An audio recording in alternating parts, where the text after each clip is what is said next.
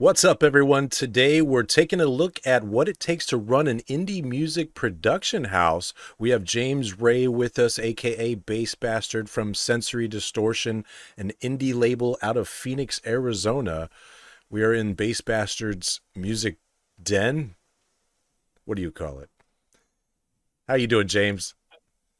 Pretty good. I just call it my studio. It's a home studio with all the toys. All right. So many people haven't seen or don't understand the complexity behind what a person like you does. I hope to bring some light to that. But first, what kind of music do you make and what instruments do you play? So I'm in a regular band, as you know.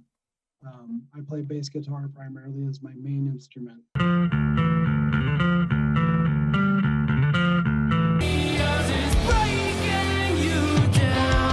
Over the years, I've played regular guitar just as a rhythm player.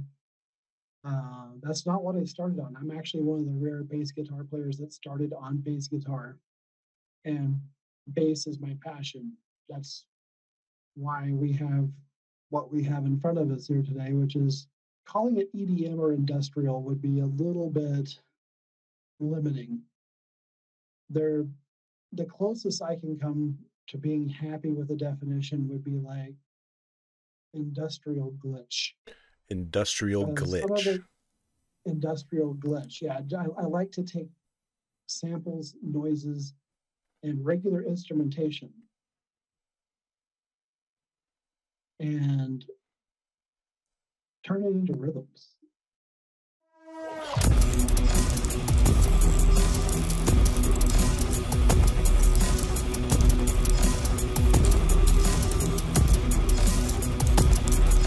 How many instruments can you connect all at once? Acoustic instruments, I can connect 10. 10. And then virtual instruments is probably unlimited, I would imagine. Virtual instruments are limited by the amount of memory I have in my computer. Right now, I can safely run about 8 pure virtual instruments without clipping the processor and overloading memory. Wow. So this isn't you couldn't just go to any studio and expect to find anywhere near the amount of variety of equipment that you have. No. No. This is one of those random Frankenstein's. collection of stuff. I mean, you're going to find a MIDI keyboard in every studio. You're going to find an audio interface and a mixer in every studio. My mixer is virtual. I have a Behringer X Air 18, which is a pro level mixer on the entry level side. A lot of clubs use that for live sound. They use the X32, which is considerably more expensive, which is why I don't have one. But they all run off the same premise: is you can use a tablet, iPad, Android, Windows, Mac, whatever, and run mixer software and use either a touch screen or a keyboard and mouse to create a master mix, which then can be saved. It's really cool because it's, Yeah. there are physical mixing services out there that have motorized faders and you can save all of your settings, but this takes up just rack space instead of desk space, and you can literally be walking around stage over Wi-Fi using your tablet to manipulate your monitor mixes and your main mixes and your side mixes all at the same time, and listen to it from the perspective of the band, listen to it from the perspective of the audience, and then go back to your mix booth and listen to it from the perspective of your mix booth. It's Wow. a really cool setup.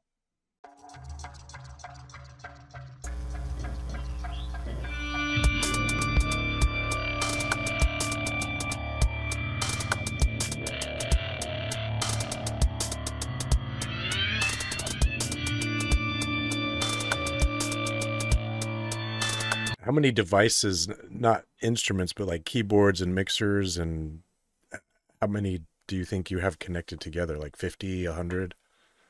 In this particular setup, including the outboard stuff that does not roll with this rig, because this rig will pack up and roll without unplugging anything but power. I have 22 devices connected right now. Wow. So all those devices, what would you say if I had the money and just wanted to go in the store and buy all that, what would all that cost a person?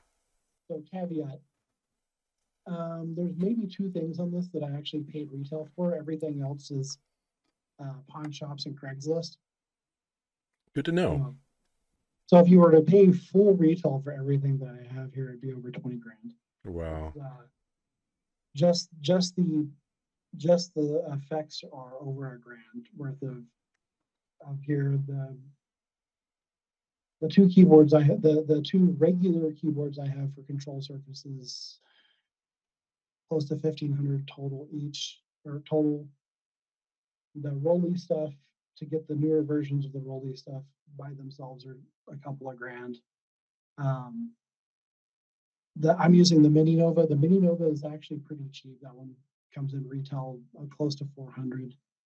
And then the reason I mentioned the larger prizes, I'm using in the background, I'm using Native Instruments Complete Ultimate, which is thousands of instruments, Wow. virtual instruments that can be played with a keyboard, or triggered as drums. The K oscillator and Chaos pad, I think those are a couple $100 a piece right now. So you have a choice of either a The car or your or that room. Yeah, car or this room, yeah, and I'm not counting the cost of the basses. You know, the Right. bass guitars themselves, Yeah, that's a I'm not even whole nother touching. ball of wax. Yeah, and then I have my one of my bass amps over here. So yeah, well, I'm not even going to get into that because then it starts getting depressing because we're getting into 401k territory. So what advice do you have for indie artists on a budget that kind of want to follow what you're doing but without the 30 grand? Um, Ableton Light comes with a whole bunch of, and by the way, there are a number of cool software programs. Like the most affordable to get into would be like FL Studio. If you remember Fruity Loops from back in the day, I do. FL Studio comes with a whole bunch of really kick-ass plugins free. So you get that and get some kind of like $99 control surface. Like my Novation control surface here, you can actually get now for $99. When I first got it wasn't that cheap. But all these lights, Where have you been? that all represents things that you can trigger. In my case, I have a bunch of movie samples and Can you turn that into a drum pad as well? yeah. If you switch modes, it can be a drum pad. You can actually play notes with it. So if you go over to user, all of these become a note or a drum pad. So they get Or Ableton, they get something like that, a mic, and they're ready to make some music, right? yeah, this would these come with Ableton Light.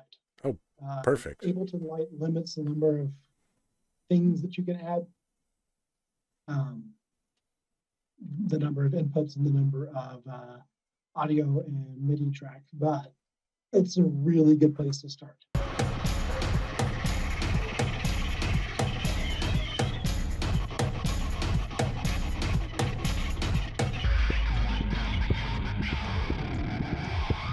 You've got like decades of knowledge with all of this. What kind of knowledge do you need to set something up that's similar if you're just starting out? Like, is there some place to go that you can kind of get help, like forums, or you just kind of got to start plugging shit in and figuring out for yourself? So Ableton Forums has a whole lot of good information. ImageLine for Fruity Loops Forums has a whole lot of good information. The EDM, Ableton, and FL Studio subreddits, if you're into Reddit. If you can stay away from the political shit, Reddit is a great place for creative people to get together and you can get into those groups. In my case, I'm in the Ableton group, I'm in the FL Studio group, I'm in the industrial and EDM groups because everybody there loves to share their accomplishments and it's just great for creative. The same thing for the Native Instrument old school forums. They have the old forums there. Perfect. Um, Image line forums, they both have support forums and peer-to-peer forum there where you can go in and just get all the advice you can possibly want. I know you helped me out with Ableton and this Novation keyboard I'm showing everybody here. It even has the drum pad. It's the Launch Key 49. And that one is I love this thing. This thing is great. It does pretty much everything I need. So, do you want to take us through some of your equipment on a tour? All right, this is the studio with the lights here. We got a couple of Chauvet Gig Bar Pros, or Gig Bar 2 Pros. So there's both Chauvet Gig Bar 2s. And in the middle we got the Chauvet Scorpion dual RGB laser. Move over here to the wall of bass, and yes, my studio is an old bedroom. It is now a studio. And that is my wall of family. All my babies up there on the wall. Curated by my baby who is in the office and does not want to be on camera. Over here in the corner we have the Elisa sample pad that has been converted into a full electronic drum set, so you can actually play real drums. Well, real drums. And then right here is my NS Design electric upright 5-string, and I love that motherfucker. Over here in the corner, this is a Complete Control S88 MK2 from Native Instruments. Sitting on that's my light controller that is run off of that laptop. Then I run my voice through the Mini Nova synthesizer because I like to do vocoding. Nobody wants to actually hear me. At least I don't. So I use that to modulate and throw effects on my voice. And it can be used for rhythm and bass too if you really want to. Old gaming laptop turned into a Ableton controller or Ableton machine. And then you've got the Novation launch pad and launch control, which is used for triggering everything you see right there in Ableton that's on a grid. Old school Korg K-Oscillator Pro and Chaos pad. You could do live sampling, manipulate audio, manipulate MIDI, just all around badass. And then the software interface for my hardware analog synthesizer. This is the Behringer DeepMind 12. This thing is kind of cool. I'm not being paid by Behringer to say that. It's just fucking cool.